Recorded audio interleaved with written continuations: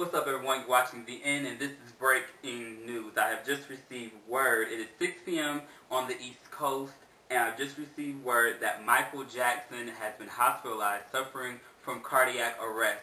Now, please know that cardiac arrest is different from a heart attack. Cardiac arrest means that the heart has stopped. And according to the American Heart Association, it says that if treatment is not within the 3 to 5 minute range, that you could suffer serious damage and serious consequences from a cardiac arrest. Again, this means that the heart has stopped. I'm monitoring the situation, trying to get as much information as possible. I'll have a full recap of today's events and any other emergency news as it becomes available. And make sure you watch The End tonight for more news. Once again, Michael Jackson, age 50, almost 51 years old, is now suffering cardiac arrest and is in UCLA Hospital in Los Angeles.